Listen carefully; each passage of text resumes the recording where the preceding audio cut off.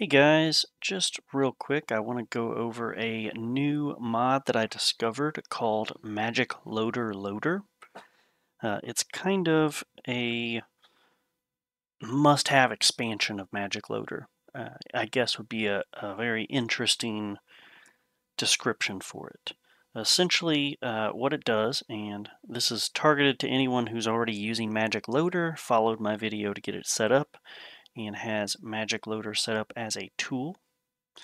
As you remember, additional map markers requires MagicLoader in order to show different map markers actually showing up in game as the correct name and not just like missing string or whatever that was showing. But essentially every time that you would get an update for this mod or you'd get a new mod that requires MagicLoader, you'd have to go to this tool and you'd have to remember to run it and run the do magic. And essentially go through that whole process every time to try to get it to work. Well, what MagicLoader Loader does is every time you run the game through OBS 64, it will automatically run MagicLoader through command line, and so you don't even get this menu. It just automatically runs this do magic option here and updates MagicLoader with all the things that you've got. So it's a fantastic mod. It's very convenient. I'll real quick show you guys exactly what I mean when I'm saying that it just automatically runs. So first we have to show some no-nos. I'm going to undo the magic, which essentially means MagicLoader is not working. Once that's done loading, okay. We're going to go ahead and start the game up, and I'm just going to show you guys with additional map markers on. The map marker is not showing up correctly because we didn't run MagicLoader, yada yada yada. It's very straightforward, and I almost don't even want to show you guys all this and just show you how to install the mod, but I think it'd be convenient and good information to have so you guys know exactly what's going on here. So we're just going to load this save that I've got. It's right next to an alien well, and so this map marker is going to show up without a proper name almost instantly. Alright, and if you look at my compass at the top, you can see where it says missing string table entry. Essentially, MagicLoader corrects all of that. Anyone who has it installed already knows exactly what MagicLoader is going to do. It's going to get the correct name set there, fix a lot of these issues. But as you can see, I ran the game and I now get this. So real quick, I'm going to jump in again to Vortex and show you guys if we run MagicLoader first what everything looks like. So here we are back on Vortex. As you can see, I've got MagicLoader. I'm going to go ahead and have it do magic. Close out, let that get done loading, and essentially it's done its magic. We're going to run the game, and I'm going to show you real quick. That thing is just there now.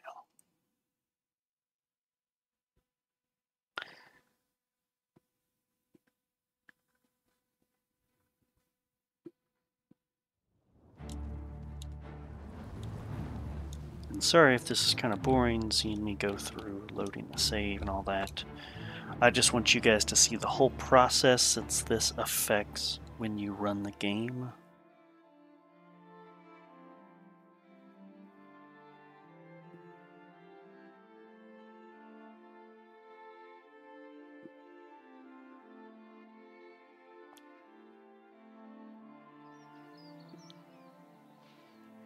Okay, so this time I ran MagicLoader, and as you can see, Alien Well is showing up correctly now. Anybody that's watched my video on MagicLoader has already seen all this. They know, that's exactly what MagicLoader does. But let's say we get further down the road and new mods come out that require MagicLoader, and you just happen to forget you end up playing, or heaven forbid you're streaming, and you come across some glaring issue. Ayleid Well isn't showing up, it's that stupid array, or there's an update for this mod and you have to run MagicLoader again and all that stuff. So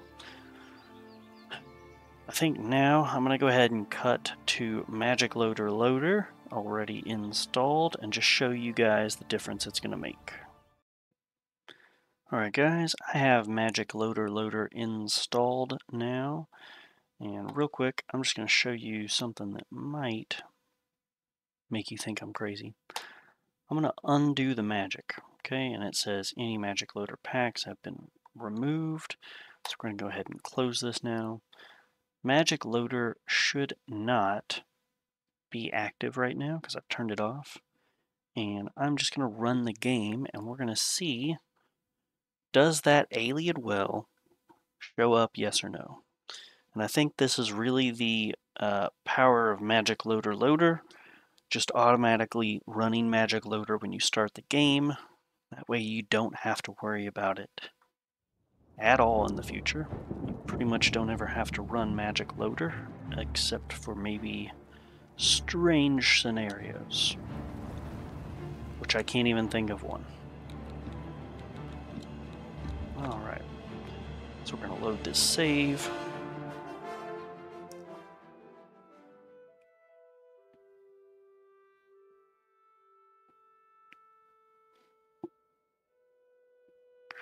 Man, it would be super sad if I loaded in and it wasn't showing up. Would that even make it to a video? I don't know. And look at that. You guys all saw the entire process. I didn't cut away at any point in here. We have Ayleid Well showing up, and right before I ran the game, I disabled all of MagicLoader manually. So, as you can see, it just automatically runs when you run the game. One thing I would note is this requires OBSE 64. This is something that runs when you run OBSE 64. If you need to get that mod installed, which I highly suggest and recommend, and you haven't done it already, I'm going to have a link in the description down below to my videos covering how to install OBSE 64 and to get it to automatically run whenever you try to launch Oblivion Remastered, even from Steam, as well as the video I have on MagicLoader. Okay, so with all of that out of the way, guys, I am going to go ahead and go to installation.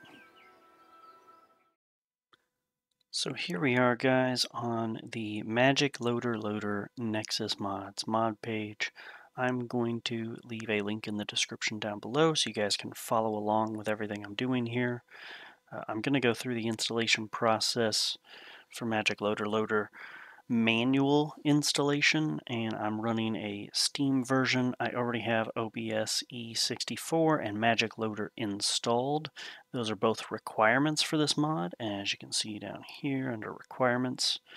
I'm not going to go into the GamePass version, but it looks like if you have the GamePass version, you're also going to need Ultimate ASI Loader set up and installed. I don't have GamePass version, but installation process seems to be pretty straightforward as long as you have Ultimate ASI Loader and MagicLoader set up. With that out of the way, let's go ahead and dive on into installation. And also, if you guys like this mod, please endorse. Okay, so for installation, we're going to go into Files. We are not going to do the Mod Manager download. We are just going to do a manual download. As you can see, it's going to remind us of these requirements. OBSE 64 and MagicLoader are absolutely required. Ultimate ASI Loader is only required for GamePass version. At least that's what it appears at the time of recording right now. So I already have these set up. If you do not, this is a final reminder. You will absolutely need both of these installed for this to work. I'm going to leave links in the description down below to my videos already covering MagicLoader and OBSE64. Please follow those, knock those out, and then come back here in the video now. Okay, last chance. All right, proceeding forward, it is assumed you've got MagicLoader and OBSE64 already installed and ready to go. So we're going to move on to the download. We're going to do a slow download.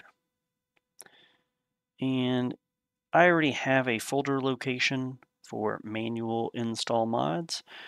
You guys can download this wherever you want. Just remember to keep track of where it's at and all that. I just have this manual mods folder I've created, so that's just where I'm going to put it. Go ahead and save it. And then I'm going to open where it is. It's here in my manual mods folder as a zip file. Now that we have that, we are going to go ahead and extract it with 7-zip to its own folder. Reload this. Now that we have it unzipped, I'm going to go ahead and delete it. If you see here, I already have a MagicLoader folder created. This is the MagicLoader loader. So make sure that you're in the correct one if you save all your manual mods in the same location. Just make sure you're in MagicLoader loader. All of this is going to be version number and date and things like that. So just remember it's MagicLoader loader, not MagicLoader. Okay. We're going to dive into Oblivion Remastered folder, go into Binaries, and then this next part you need to pull up the location to move this folder into. For me, this is in Oblivion Remastered from the Steam directory, so Steam, steamapps, common, Oblivion Remastered, inside the Oblivion Remastered folder, inside of Binaries, and you should see Win64 and WinGDK. If you see both these folders, you're in the right location. I am going to leave something in the description down below, a file path, so if anybody gets lost along the way, you know where to go. It'll be written out and you won't have to re-listen to me talk or try to catch me while you're doing stuff. Okay, so installation for this is pretty simple, pretty straightforward. We are just going to drag this Win64 folder over here, and anywhere that it's complaining about there's already a file, just go ahead and replace the file in the destination. I think that's only happening to me because I've already installed this mod, and I went to uninstall it, but maybe there's a file I missed somewhere. You might not see that option to replace a file. If you don't worry. You're still probably doing everything correctly, just dragging Win64 over to here and making sure you replace anything that it asks about. So now that that's done, you have the mod installed. Congratulations. Everything is going to work now as long as you do this one final step. It's nothing crazy. Just remember, you absolutely have to run Oblivion Remastered Script Extender, otherwise known as OBSE64. If you do not run that and you run the game from the regular launch, it is not going to be installed. So just keep that in mind. It requires OBSE64, and just like every other OBSE64 mod, you have to run the game through OBSE64 and not the base game. Now, I do already have the base game set up to run OBSE64. I've covered that in my OBSE64 install video, which is linked down below. It's a very simple process. If you are in your Steam here and you go to Oblivion Remastered, right-click and go to Properties, you just need to add this launch options here. Essentially, this right here, this whole first part is just quotes around the file location for OBSE64 loader.exe. I will leave a thing in the description so you guys have this entire command as well. It essentially just makes it to where every time Steam tries to run Oblivion Remastered, it's going to run OBSE64 Loader instead. It's a pretty simple and easy process, and now whenever I run the game from here in Vortex, it just automatically runs MagicLoader. Very simple, very straightforward. Pretty great mod. Very happy about this. Absolutely going to be a must-have. Never getting rid of this. Alright guys, thanks for watching. I hope this was pretty easy to follow. I hope everything was pretty clear. If you have any troubles with this whole process, leave a comment down below and I will try to get back to you as soon as I see the comment. Or maybe somebody else will be patrolling the comments and tell you how to fix it themselves. Either way, hopefully everybody can get this set up and working with MagicLoader, and life will be just that much more simple. Alright guys, thanks for watching, and as always, happy Mondays. Hey guys, thank you so much for watching this video all the way through to the end. I really appreciate it, and I hope it was very helpful showcasing this mod and showing how to install it.